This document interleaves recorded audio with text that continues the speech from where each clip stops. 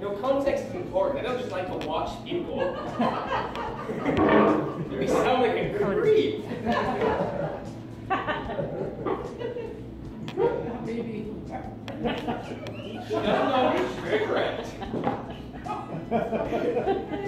Madam Toastmasters. Madam Toastmasters, fellow Toastmasters, and welcome guests. There's only two things that are guaranteed in this life. That's death and taxes. We all know that. Unless you live in Costa Rica, then it's just death. You want to laugh? That sucks. People have been afraid of death for centuries, decades, thousands and thousands of years. It started off with the Fountain of Youth, trying to find that in the 5th century BC. Ark of the Covenant, got to try and survive that. And of course, Shi.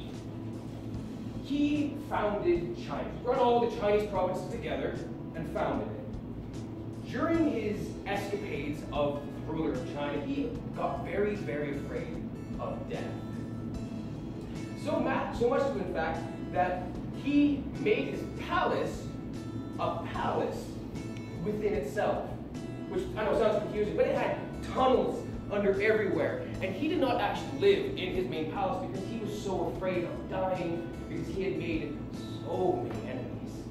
Don't get me wrong, this is the day where if you were a warlord, you had the power, you had everything. If someone didn't like you, what do you care? There's no law except for you, because it's your land. So he spent years and years looking for a cure to death. And what did his physicians come up with? Mercury. He took mercury to stop death. But can you imagine taking a poison that we now know is just deadly for you, unknowingly trying to preserve your own life, which actually ends up killing you? That's amazing. That is death.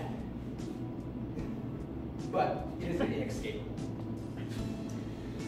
Fountain of Youth has been searched on and off for many, many, many years to basically no avail. The thought of it is, if I drink from it, if I bathe in it, I last forever. But truly, no one wants to die. But you want to choose your own death and how you do it. One thing that I'm quite in favor of, and maybe it'll be in my lifetime, is the singularity. And that fascinates me because you can upload your consciousness into a computer. And someone can program your family in or delete them out. So, the real question was, if you live forever, do you care about the people who are dying around you? Yes, typically you would.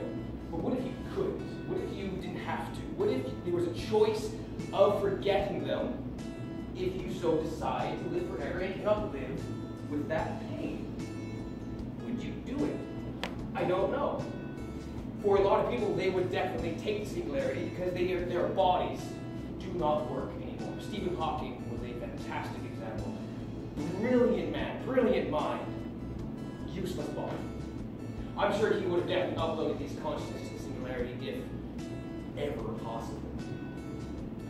But what about superpowers? You know, unhuman human natures. Possibly we're going to with our evolution. Who knows?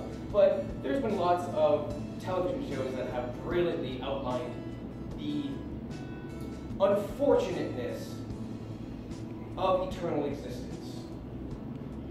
Years back, there was a program called Heroes, and one of the heroes in there had a superpower that was basically, you cannot die. No matter what happened to you, you cannot die. Blown up, burned, suffocated, starved, nothing. Unfortunately, this character was also buried in a box for about 500 years and kept dying of starvation. And coming back alive, and then dying of dehydration. Now that would suck. That's an eternal torture. No one wants that. Which is a bit of a problem with living forever, is if you don't have youth. Could you imagine that? Having the knowledge of 1,000 years in your brain, but literally on the ground because you can't move. Your body is degraded, but your mind's still there, but you cannot die. That would suck.